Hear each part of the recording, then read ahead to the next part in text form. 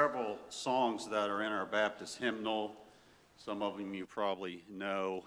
Blessed Assurance, Rescue the Perishing, Pass Me Not, O Gentle Savior, to God be the glory.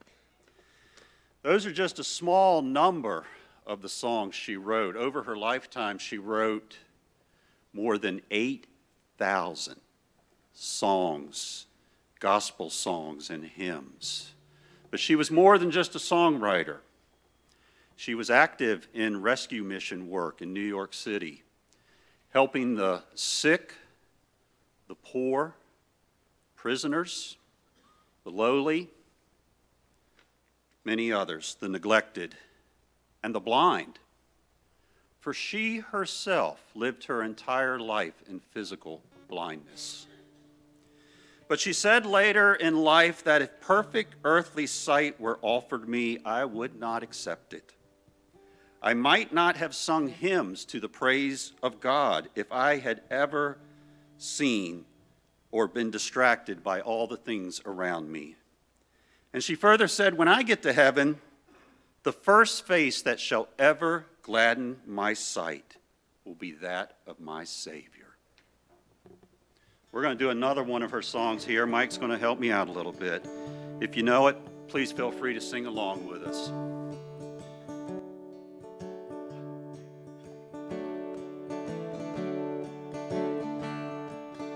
Jesus, keep me near the cross, there a precious fountain, free to all the healing stream, flows from Calvary's mountain. In the cross, be my glory ever, till my raptured soul shall find rest beyond the river. Near the cross, a trembling soul, love and mercy found. There the bright and morning star shed his beams around me. In the cross, be my glory ever, till my raptured soul shall find rest beyond the river.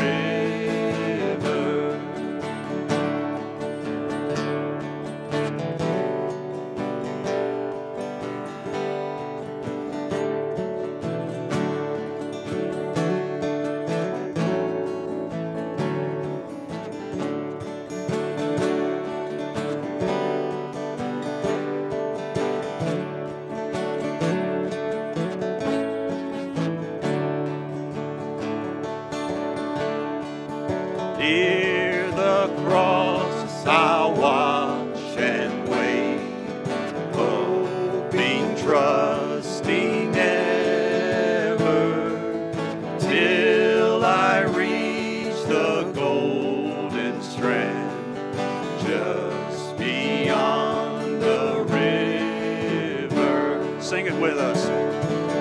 In the cross,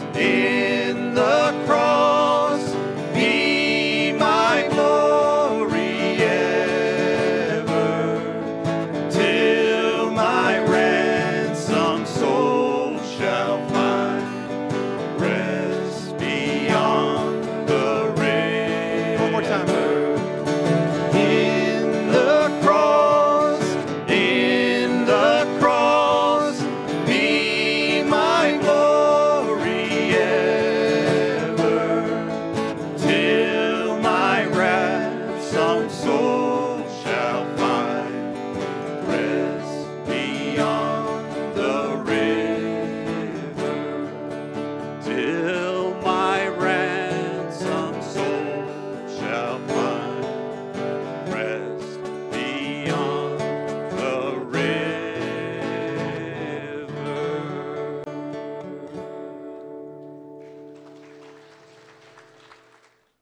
There's something I'd like to share with you. In case you're wondering why I kind of hang out back there, it's because I have a group of guys come back there and pray with me, which is extremely important to me in the morning before we come and present the Word of God. But I was standing back there today, and I was just observing what God was doing in our midst. We had a watcher on the wall get up and remind us some things about what's going on in our society, reminding us that it's our responsibility as watchers, as Christians who are indwelled by the Holy Spirit of God, to remember something, that the restrainer will keep on restraining until he is taken out of the way. It's part of our responsibility as believers to be used to restrain the evil that will come in our society, because watch this, there's a time coming after the rapture, during the tribulation, when the restrainer will not restrain. And this world will see a time of unprecedented evil. And so it falls to us to help to restrain, to season our society. Okay? I observed that today. I also observed Brandon Giles get up. He and his wife Tina are very, very passionate about winning souls to Jesus and to make sure that children are exposed to the gospel. I was encouraged by that. I watched as we were led in worship today, taken to the throne of grace by people that are passionate about worship. And I couldn't help but think, whether we're talking about prophetic events and awareness of that, or we're talking about winning people to Jesus and being reminded of what our mission is as a church, or whether it be being led to the throne of grace today, how beautiful is the body of Christ? How beautiful. All of you have different passions. All of you have different spiritual giftedness. And to see the Lord bring those things together in a beautiful harmony, it's a sight to see. That has nothing to do with the message today. We're in the Gospel of John, chapter 15. We're talking about the great I am statements. And today we're going to take a look at John chapter 15 and see what our Lord has to say there.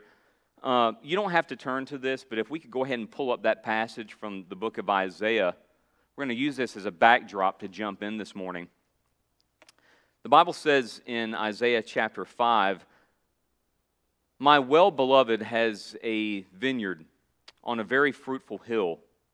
He dug it up and cleared out its stones and planted it with the choicest vine.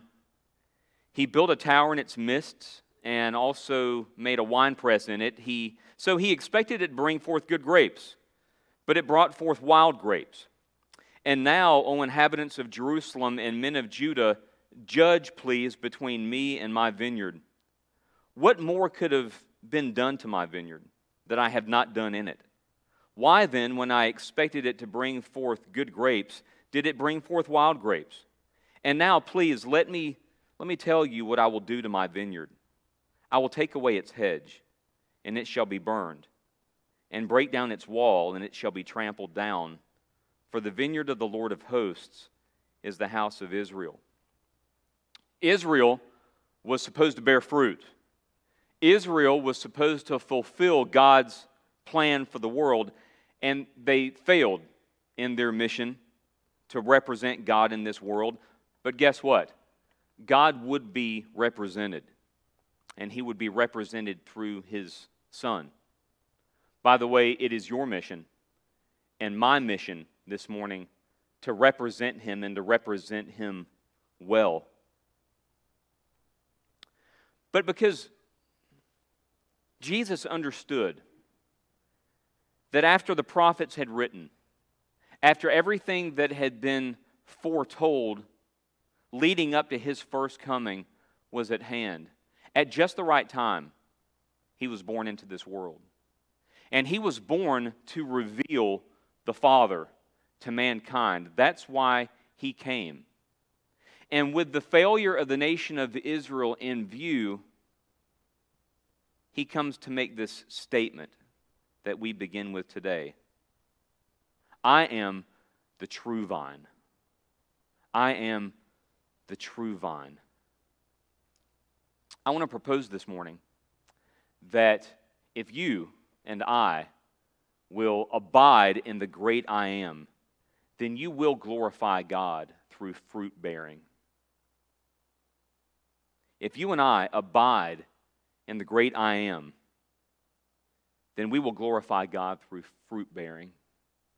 Let's pray together.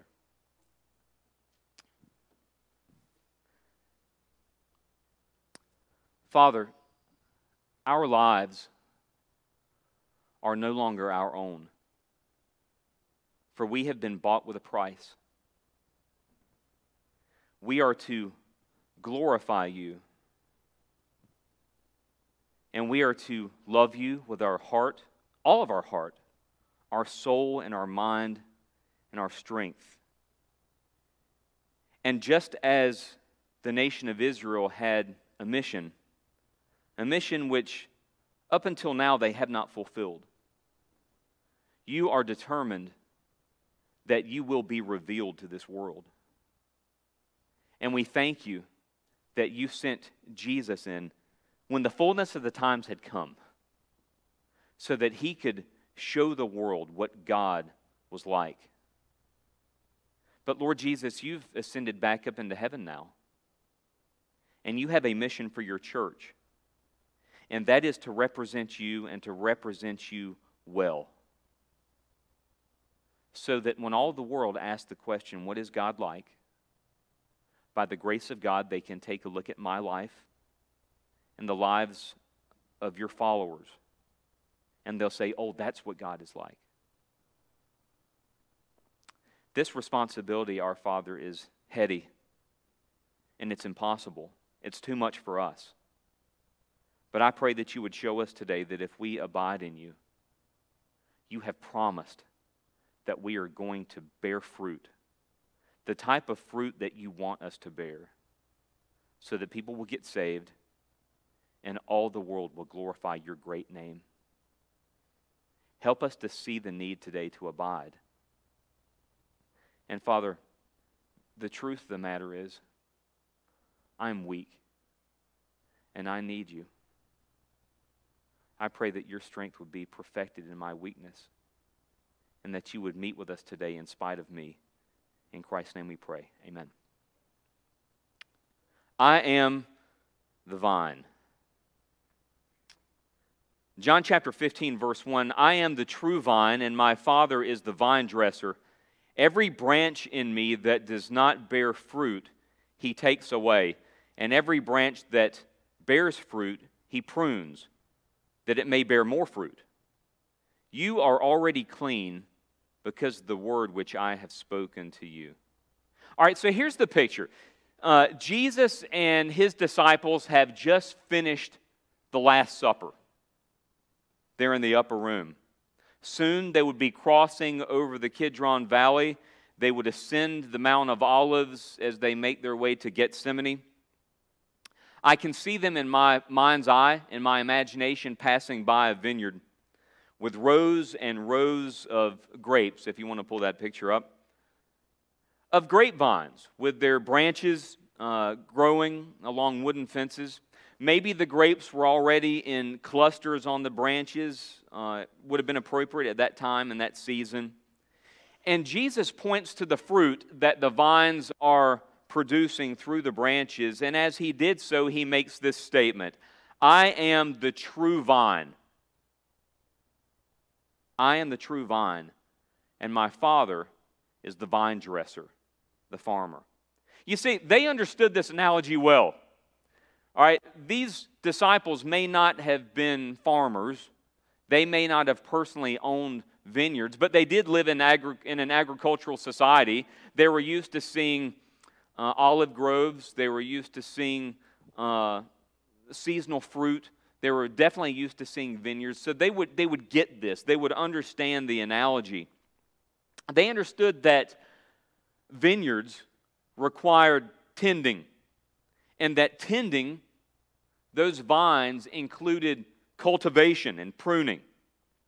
Jesus says, He takes away every branch in me that bears no fruit.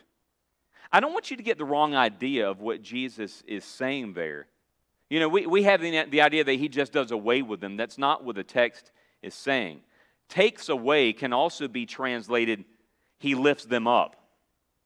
And here's kind of the idea. They lived in a very dry climate, okay, where you would have rainy seasons. The climate, for the most part, was dry. And what they would do in order to conserve the moisture is that the farmers would allow the vines to run along the ground so that they could conserve moisture. And whenever the blossoms began appearing, then the farmer would lift up the vines and would place them on the fences, on the stones, on the rocks, whatever it is that they were using, would lift them up off the ground so that the blossoms could germinate, so that they could bear fruit. Those that are already bearing fruit will be pruned. You know, I like to go visit Farmer Jenkins sometimes. Is he here? He may not be here today. I love to go over to his orchard, by the way. And as I go, I often make my way over there in the very early spring, sometimes in the latter part of winter, whenever he's pruning. He knows exactly what to do. He knows exactly where to cut. He does a lot of that pruning himself because he wants it done right. He knows that in order to get the type of harvest that he's looking for, that pruning is absolutely necessary. You know why? Because the old growth needs to be removed to make room for the new growth. Now, beyond this, dust was everywhere in this society. Remember when Jesus makes the statement that the idea is you could literally just have had a bath, but all you have to do is walk out your door, okay, and go down a dusty road for just a minute, and your feet need to be washed. A dusty place, dry climate. And what would happen in those days is that the farmer not only had to do pruning to remove old growth, but they would literally take sponges and wash off a lot of the leaves because those leaves would collect dust, and the dust would get in the way of proper fruit bearing. He would also have to remove insects from the leaves. We all know what damage insects can do to things that we're trying to grow. So the farmer had a lot of work to do. If the vine is healthy and the farmer is attentive and the branches stay connected, then guess what's going to happen? You're going to bear a lot of fruit. The vines, the branches are going to do exactly what they are supposed to do. They are designed to bear fruit. Understand something, church. Jesus is the vine. God the Father is the vine dresser. And you and I, we are the branches. We exist for one purpose, and that is to bear fruit. To bear fruit. The Father lifts us up through His sovereign hand and places us where He wants us so that we can bear fruit. You're sitting here in a church at Mount Lebanon Baptist Church today, October the 16th, 2022. Do you know why you're here?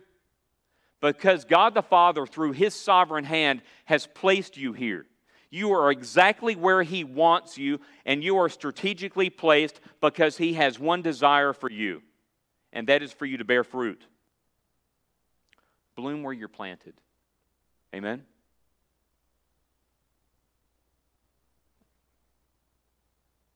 Now, the Father cultivates our lives in order to make us fruitful. He takes the Word of God just like He would take a sponge and clean all the dust and the dirt and the grime off of those leaves. He takes the Word of God and He uses that to cleanse us so that we can bear the type of fruit that He wants us to bear. By the way, sometimes parasites get in the way in our Christian life as well. Amen?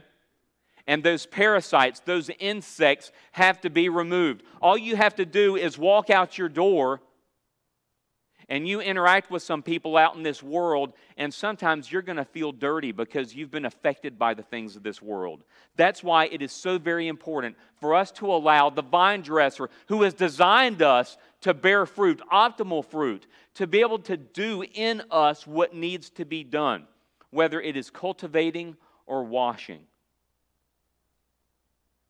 The Bible says that He might sanctify and cleanse her with the washing of water by the Word. The point that Jesus is making is this, and He'll make this point again in the following verses. Branches are supposed to bear fruit. That's what a grapevine does. If there is no fruit, then the problem is not with the vine. You know why? Because Jesus is the vine, and there's absolutely nothing wrong with Him. Amen? And the problem is not with the farmer, because God the Father is the farmer.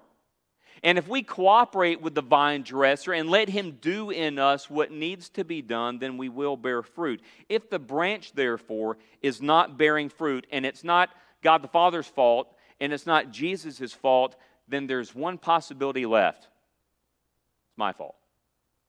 And it's your fault. And the reason that a branch would not bear fruit is that it is not properly connected to the vine. Because if it's not connected to the vine, it's not going to receive the nourishment that the vine has to offer, and it will not bear fruit. Healthy branches produce fruit. It's what they've been designed to do. Unhealthy branches do not bear fruit. You know what happens to them? They get cut off. Now, Jesus is the true vine, and we are the branches. Can I remind you that He is the one that saved you? He Himself is the source of your everlasting life. And just as you couldn't save yourself, you can't bear fruit by yourself. He is the source of your life, and He is the source of your fruit. Therefore, we must stay connected to Him if we are to do what we've been designed to do. And by the way, He placed us in His own body to accomplish that very purpose. If you're here and you're saved, you belong to the body of Jesus Christ. And you were placed in that body so that you could get what you need in order to do what you've been called to do. And that's why Jesus says, abide. And I propose this morning that if you abide in the great I Am, then you will glorify God through fruit bearing. Take a look with me at verse 4. Because of all this that we've said, because Jesus is the true vine, because God the Father is the vine dresser, because you and I are the branches, and having learned what we have just learned about fruit bearing, Jesus says this in verse 4, abide in me, and I in you. As the branch cannot bear fruit of itself unless it abides in the vine, neither can you unless you abide in me. I am the vine, you are the branches. He who abides in me and I in him bears much fruit, for without me you can do nothing. Jesus says, abide. Remain in me. Stay connected to me. That idea of staying connected to Jesus, of abiding in Jesus, is so that all that Jesus is can flow into you. And as I stay connected to Him and all that He is flowing into me, then guess what? I cannot help but bear fruit. Because I am in intimate union with Jesus Christ. And He tells us, remain in intimacy, in intimate union with Him, practically from day to day. All right, Pastor Steve, you know what? That sounds awesome. I understand that Jesus is the vine. I know that God the Father is the vine dresser. I know that I'm the branch. I want to stay connected to Him. I want to bear fruit, but you know what? I struggle sometimes. How do I abide? Jesus commands, abide in me. I want to. I don't know how. We're about to tell you. Okay? This is the how of abiding. This is how to stay connected. First of all, give Jesus control of your body. Give Him control of your body. John 14:16. And I will pray the Father, and He will give you another helper, that He may abide with you forever. Guess what? We've been admonished to abide in Him, but guess what? He abides in us. He abides in us. God lives in our body. From the moment that you receive Jesus, by the way, where's Betty? I saw her a while ago. Betty? Betty, where are you? Raise your hand. There she is. Hi, Betty. Betty, I'm going to embarrass you. I do that a lot here at Mount Lebanon Baptist Church, okay? Guess what? Betty got saved last night. And, amen.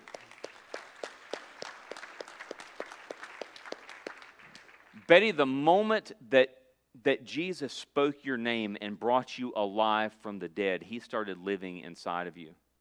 And He abides with you, and He promised that He's going to abide with you forever. That He'll never leave you. He'll never turn His back on you.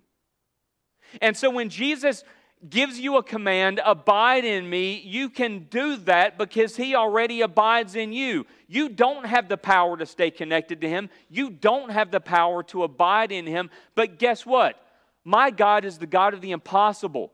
And if everything that He is flowing into you, then you will find yourself living the very life of God Himself. And your thoughts will become His thoughts. Your words will become His words. His very life will be lived out through you, and you will have the power by the grace of God to do what is not possible for you to do.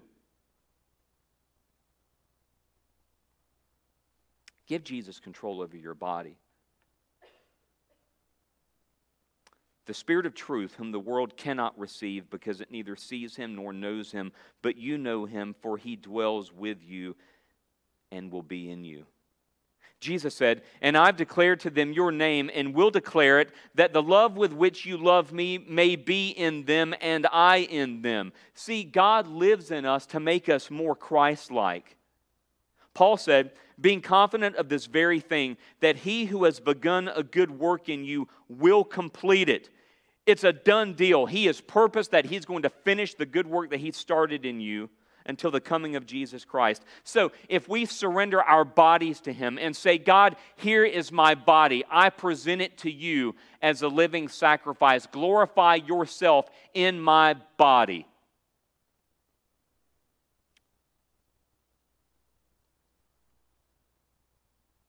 Then your body will become His temple.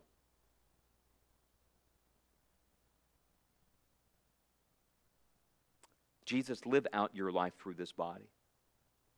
Christ in you, the hope of glory. So give Jesus control of your body, but next, give yourself over to expert hands. I don't know about you, but I don't particularly get excited about being pruned in my life. I'm the vine, my Father is the vine dresser. Every branch in me that does not bear good fruit, He takes away. He lifts up so that they can bear fruit. And every branch that is already bearing fruit, He prunes that it may bear more fruit. You see, God the Father, Papa J, has determined that He's going to make you more like Jesus. You've been following Jesus a long time, right? Because you're about 110, 111. Okay. Oh, don't feel sorry for him. He picks on me all the time. That's why He chastens us. That's why He corrects us. That's why He prunes us. That's why He removes the parasites. He nips here. He completely severs there. He twists and He ties in my life and in yours for His own divine purpose. The awesome thing about this process, Jeff, is that it is so lovingly endurable because He is so lovingly condescending to do this in me and to take the time to do this in you. You know what? I know that my Father in heaven loves me because He is so lovingly condescending towards me and He puts up with all my nonsense. Picture in your mind a vine dresser, coming alongside each vine with his pruning shears. He has to get in close to the vine. He or she are very deliberate, very methodical in the moves that they make. He wants the branch to be the best that it can be, the best quality that it can be, after his own design. Kind of reminds me of Mr. Miyagi. You ever seen The Karate Kid? You know, when he's doing his thing on those little bonsai trees, whatever. That wasn't part of my sermon, by the way. You know, the vine dresser cuts off only what is absolutely necessary. He applies only necessary pain to the branch so that it become all that it's intended to be. And in this, we see the very careful attention of our vine dresser as he wraps his loving arms around us and he prunes each branch. Like a loving father who is embracing his child, he knows just what to do. He gives us his own expert care. Next, give your minds to God. Did you know that you can learn to think like God thinks? I don't know about you, but I don't think I'm alone in this. You all know Harold Vaughn? He wrote a booklet one time. I can't remember the exact title, but the basic idea was, God, help me with these evil thoughts. Evil thoughts can come into your mind. Sick thoughts can come into your mind, if you're honest. Terrible thoughts. Thoughts that you would think, oh my goodness, where did that even come from? Struggles that you could have. Daydreams that you can have if your mind is left unguarded. Lord, would a Christian even think about stuff like this? Have you ever asked yourself that one? You guys are looking at me like I'm crazy or something.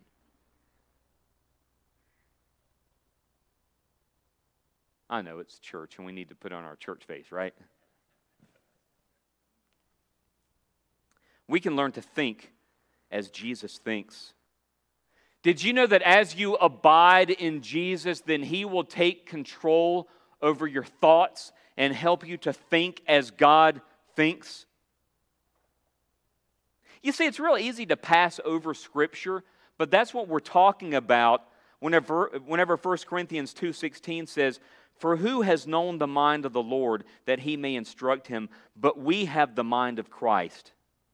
Philippians 2:5, because of you abiding in God and He abiding in you, Paul is able to say, "Let this mind be in you, which was also in Christ Jesus."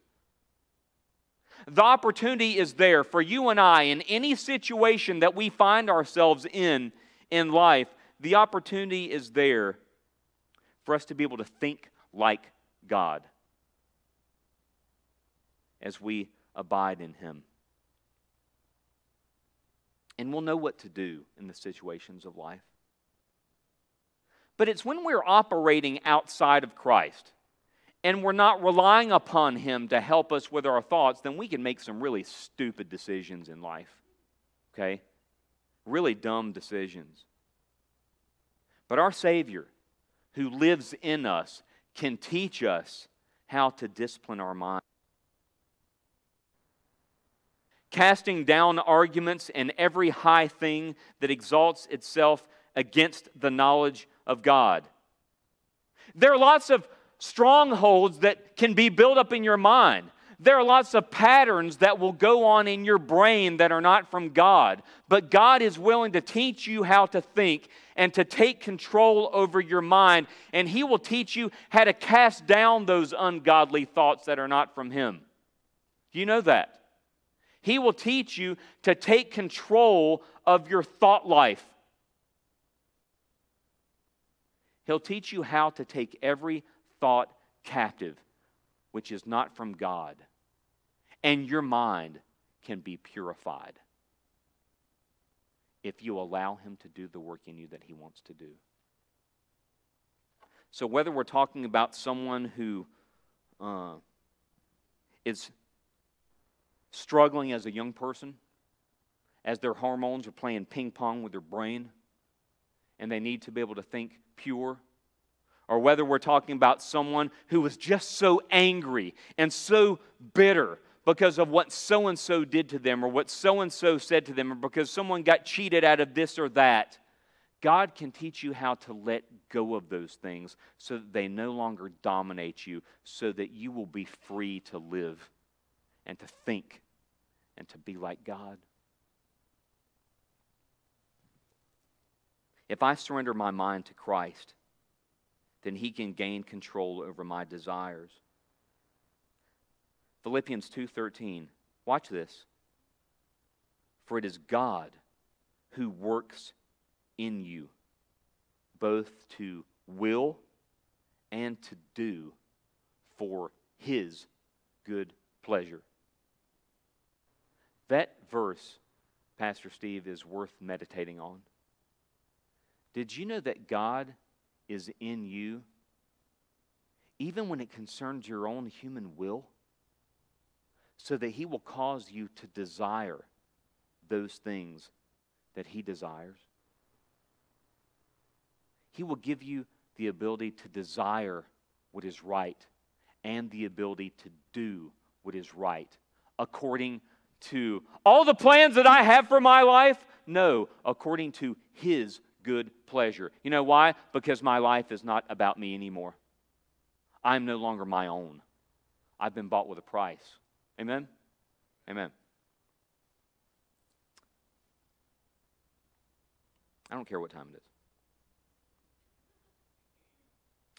Give yourself to be filled with the fullness of God. You see, Jesus has got an endless supply of sap in His vines.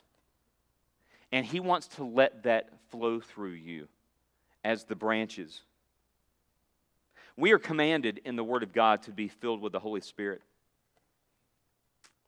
As we abide in Jesus, we will find ourselves through the abiding being perpetually filled with the fullness of God. Because see, before we ever attempt to do, we must be. And the doing will flow from the being. And the being will come as you abide. And all that Jesus is flowing into you. That's why it's so very important for you and I to stay connected. Amen? Yeah. And do not be drunk with wine, in which is dissipation, but be filled with the Spirit. Colossians 2:10. And you are complete. That means that you are filled in Him, who was the head of all principality and power. Christ is in us, and because Christ is in us, there is nothing that He has commanded you to do which by His power you won't be able to do. All that He requires of Himself, He will meet that in us and through us. But without Him, we can't do anything, right? Without Him, we can do nothing. But with Him, we have everything at our disposal if we will simply learn to let Him work. So what does it mean, Pastor Steve, to be filled with the Holy Spirit of God? Is that a charismatic thing? Nope. That's a Christian thing. It's a Christian thing. It's not charismatic. It's not Baptist. It's a Christian thing. It means that no place is left empty. No place is left empty. I couldn't fill this glass up unless I poured out everything that was in it. That means all the junk in Pastor Steve has to go if Pastor Steve wants to do something for God. I can't do anything for God unless I'm filled with the Holy Spirit of God, and I can't be filled with the Holy Spirit of God if there is a measure of me left in me. I don't know about you, but my time is short here on this earth.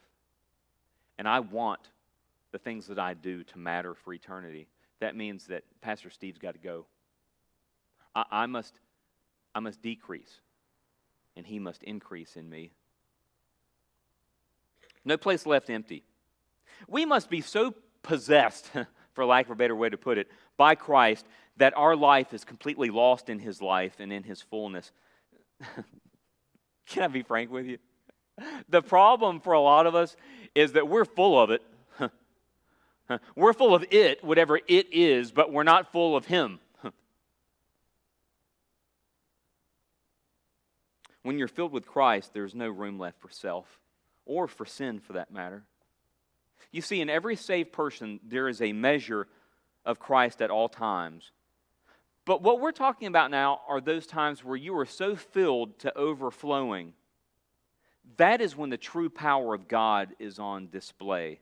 And every human attempt at trying to manufacture the power of God is done away with. I want the genuine. So how can I be filled with Christ? I must be emptied. I must be emptied. This is akin to pruning. You see, Abraham had to sacrifice Isaac before the deepest longings of his heart would be fulfilled. Moses had to spend 40 years in the desert, letting go of everything that he thought that he knew about being a prince of Egypt in order to become a prince with God. You can be filled with the Holy Spirit of God by simply yielding yourself to Him, by surrendering yourself to Him. That is what it means. And it's by knowing His Word, the Word of God, and skillfully using it. That's why Jesus said, if you abide in me and my words abide in you, then you will ask what you desire and it shall be done for you. By this my Father is glorified, that you bear much fruit. So will you prove to be my disciples. You see, on a grapevine, the grapes come off the branches. The branches find all the nourishment that they need from the vine. Jesus says, I am the vine and you are the branches. And so if we want to bear fruit in our Christian lives, then we must stay connected to the vine. He's our lifeline. Abide in the great I am, and you will glorify God through fruit bearing. But if the branch doesn't stay connected to the vine, then something's going to happen. Look at verse 6. If anyone does not abide in me, he is cast out as a branch and is withered. And they gather them and throw them into the fire, and they are burned. If you abide in me and my words abide in you, you will ask what you desire, and it shall be done for you. By this, my Father is glorified. I want you to bear much fruit. And when you do, you'll prove to be my disciples. Sometimes branches have to be removed from the vine if they're sterile. In other words, they are literally sucking the life out of the plant. Okay? They suck the life out of the branches, but yet they're not producing anything. They're just leaves. That's the problem that Jesus had with the fig tree, by the way. It was supposed to bear fruit, and it didn't produce fruit, and so He cursed it. You see, whenever you just got some branches that are just growing a bunch of leaves, and they're not doing what they are designed to do, they're not producing fruit, then something happens. They're removed. And those branches are thrown into the ovens to be used as fuel, like when they're baking bread or something like that. Fire is representative of judgment in the Word of God. By way of application, in the local church, you have saved people that genuinely are excited about living for God, right? We have a lot of those here at Mount Lebanon Baptist Church, a lot of servants that I'm looking out on you right now. But within every local church are those who are either unsaved or they are genuine believers who choose not to bear fruit. You got both of those things in every local church. The danger of both of these possibilities is that God the Father, the vine dresser, He knows what's going on, and He will judge those types of branches and remove them. You know why? God may remove people from any local church because they are getting in the way of fruit bearing. And so I believe that you are brought here by the will of God. And I believe that sometimes when a person leaves a church, they are simply being cut out by the vine dresser because that person is getting in the way of fruit bearing in a local church. That's simply a reality. Okay? That's why I never will pressure you into joining this church. I invite you to, but I never pressure you to, because I want you here by the will of God. And if God doesn't want you here, then hopefully He's got somewhere else for you.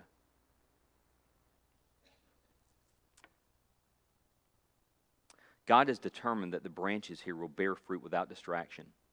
And to that end, for the growing believer, what about what He cuts away in your life? What happens to that? Okay? That is likewise thrown into the fire. It's cut away so that you can bear the type of fruit that you've been called to bear. And what gets cut away in your life, the junk, so to speak, that gets cut away in your life, this points to the coming judgment seat of Christ, when all of your works pass through the fire of God's final analysis, and what remains is your reward. You know what? There's a lot of things that I've done since I've become a Christ follower, and I want to tell you something. Hopefully, more of what I've done for the sake of the cause of Christ has been just for that, because I love Jesus. But I guarantee you that there are things that I've done in the Christian life so that people would say, "Oh, Steve, you did a great job." Okay? Or for this reason, or for that reason. Anything that was not done for Jesus simply because I love Him and want to see Him glorified, guess what? All of that will pass through the fire. And what remains is what I did with a sincere heart and a pure motive. And guess what? The things that are burned away will never be heard from again. So that what we are left with going into eternity is a reward that was sincerely earned. I praise God for that. I praise God for that. I don't want my selfishness to be remembered, right? I don't want my bad motives in the Christian life to be remembered. I want them to be burned away.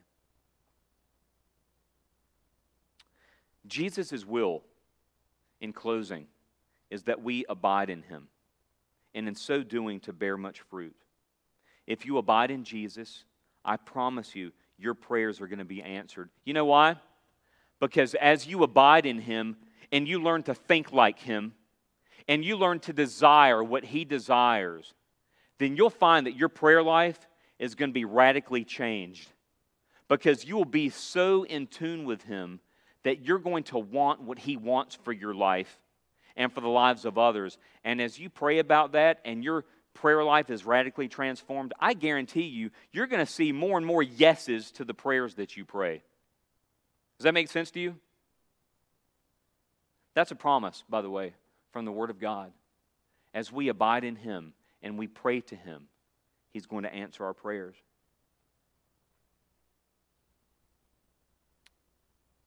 The result is fruitfulness. And you remember what I said a while ago about the vine dresser coming along and having to kind of snuggle in close to make those adjustments in us? Can I tell you something? That God loves that? And I love that too, although it's not always pleasurable being corrected or rebuked. But I do love the closeness. And in the end, this is what Jesus is inviting you to.